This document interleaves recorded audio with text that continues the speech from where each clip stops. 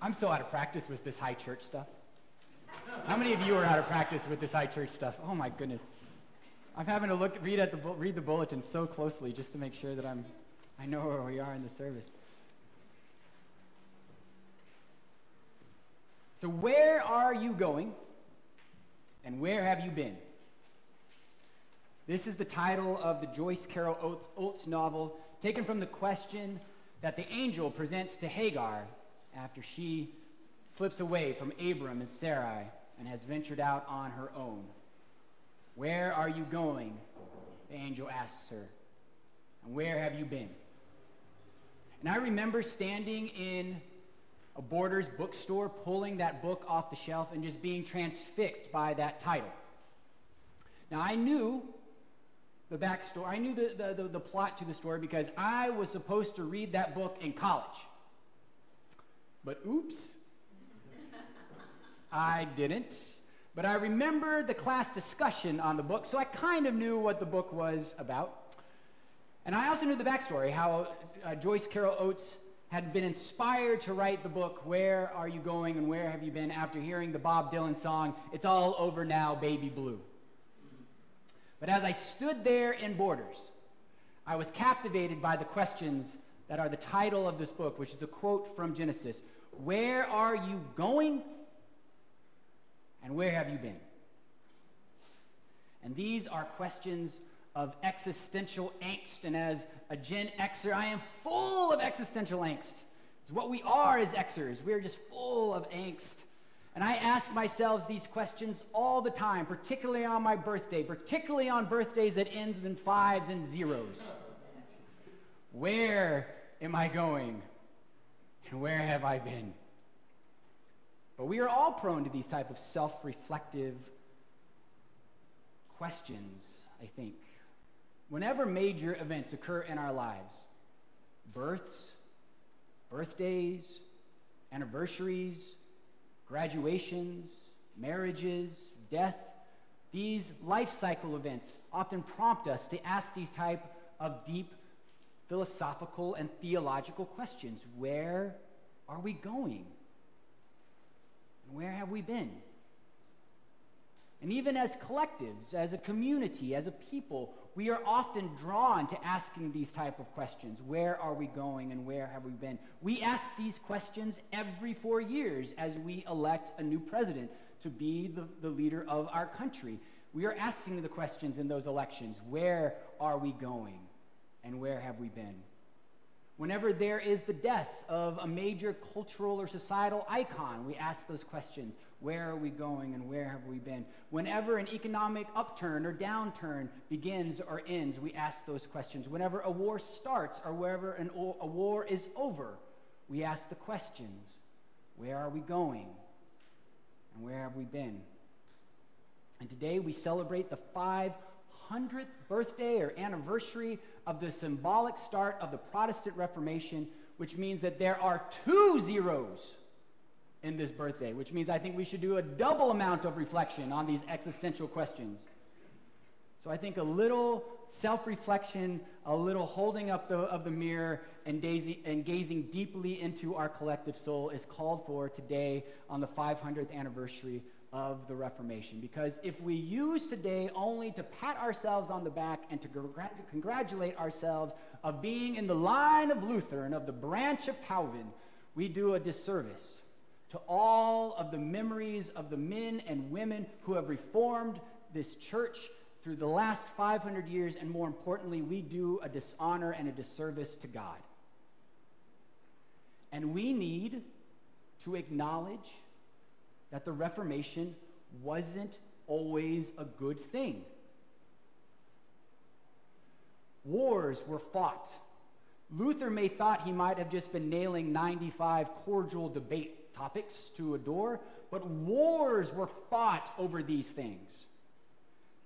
The 30-Year War in Germany and Eastern Europe killed thousands as Catholics slaughtered Protestants, and Protestants gave just as much back in kind. And many historians have pointed out that much of Luther's anti-Semitic thoughts and beliefs and writings laid the roots that 400 years later were scooped up by the Third Reich and used as propaganda. His own words were used on posters and in newspaper articles to dehumanize Jews so that they could propagate the final solution. And as church historian Dr. Martin Marty rightly points out, the Reformation may have begun by protesting one pope, but in the process, it created 1,000 new ones. As Mark pointed out today, we all wear the hat. But it wasn't all bad. We also have to remember and give thanks for the Reformation. In the words of Reverend Dr. Scott Allen Johnson, the Reformation was a time when the Spirit had led the church kicking and screaming into a new reality. And we ought to pray that the Spirit will do the same to us, even if it means dragging us kicking and screaming into that new reality. And we ought to always recommit ourselves to living out the classic Protestant motto, the Reformed Church always being reformed according to the Word of God. I actually said the Latin in the 8:30 service and butchered it so bad I spared you. David, thanks, David. It was bad. And the Reformation laid the groundwork for social movements that would take root 200 years later, bringing us to democracy. It is not that far of a leap to go from the priesthood of all believers to the rule of the people, for the people, and by the people. And when our forebears of this country wrote the Declaration of Independence, it used a lot of Protestant theology to form and to craft that document. And once one denounces the ultimate authority of the divine infallibility of the Pope, the logical next step is to denounce the ultimate authority of the divine right of kings and queens. It's not that big of a leap. The Reformation also should be praised and given thanks for giving women a new venue to share their own gifts and voices. And though it would have been another 250 years before women were able to that were given the opportunity to be a professional, officially ordained minister, the Reformation women could preach and pray openly in churches and write hymns. Did you know the very first Protestant hymn was written by a woman, Elizabeth Cruciger, who wrote the hymn, Lord Christ, God's Only Son? The first Protestant hymn written in 1524 was written by a woman, and it was included in the very first Protestant hymnal. And she was excommunicated for this, but she was welcomed into the Luther home, and she became a leader and a Bible study leader and a prayer leader in the church in Wittenberg. So yes, in 500 years, the explosion of Christian denominations may have gotten out of hand, going from one after 1,000 years, or in the beginning to two after 1,000 years, to three after 1,500 years, to 1,400 after 2,000 years.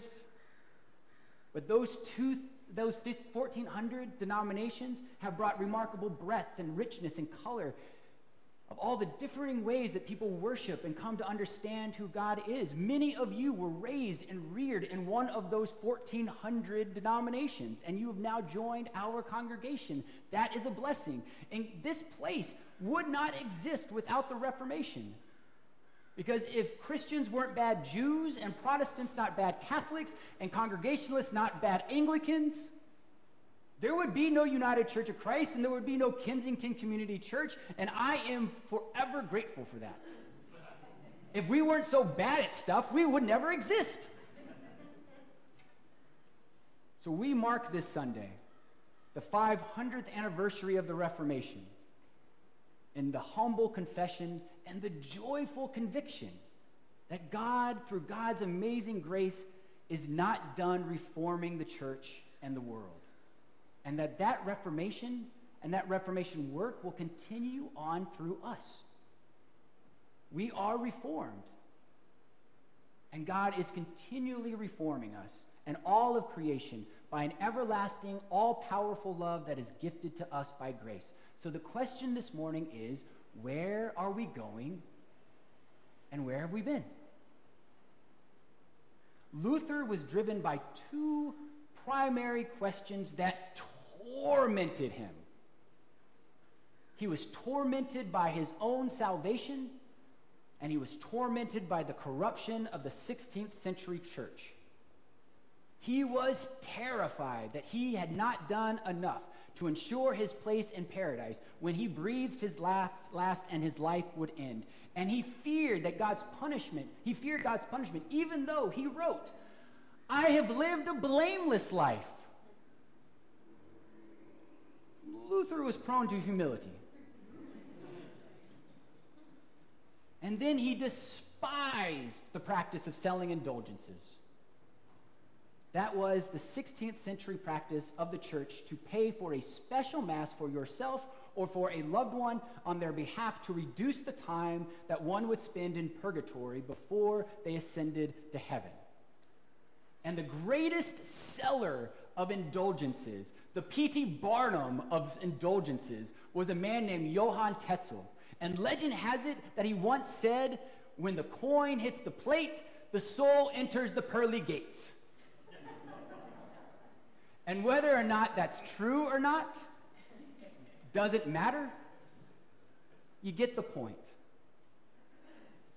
And what would count in 21st century American terms as hundreds of millions of dollars in today's currency was raised in the selling of indulgences, much of it on the back of the poor.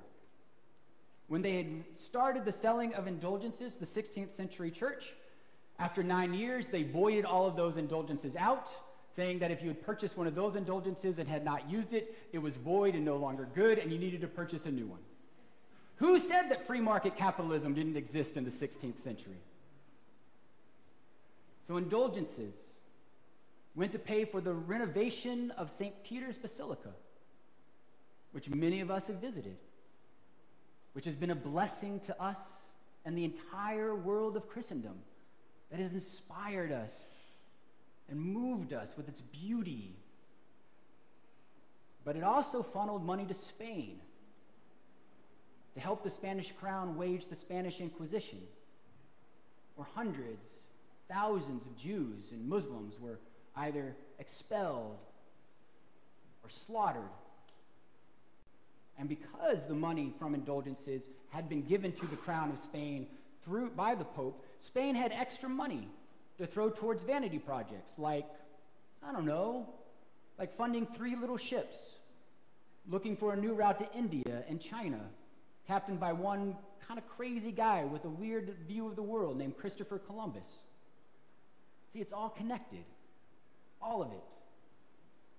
So Luther twisted in his dark night over his apparent fate as a sinner to endless days in purgatory or worse, damnation, and he raged against the extortion of the poor, and he sat in his tiny office in the University of Wittenberg, and he pored over the scriptures, particularly Romans 5, and then the Holy Spirit came upon him, and lo, one little word felled him, and that one little word was grace.